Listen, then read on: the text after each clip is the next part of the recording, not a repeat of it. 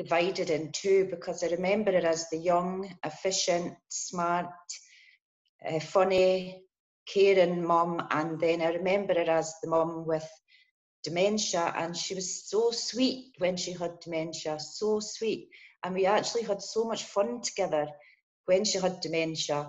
So it's like two mums, but both of them were equally as nice. I used to take some Snapchat pictures, which she didn't quite understand but found them highly amusing. I phoned on the Wednesday morning, I think it was the 15th of April, and she answered the phone. And because my mum had previously had delirium due to chest infections and UTIs, I thought she sounded like she had delirium again.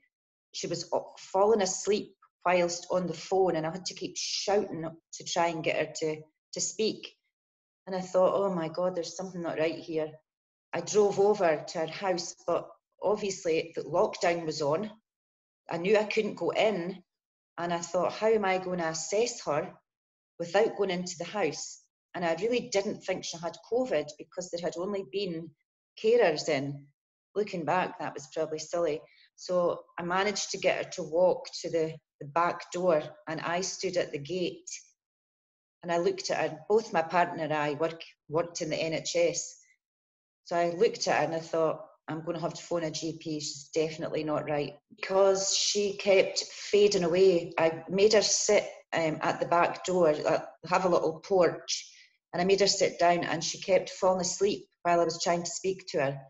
Kept fading away, and I had to keep shouting, Mum, Mum. So I was absolutely shocked when I found out she actually had COVID.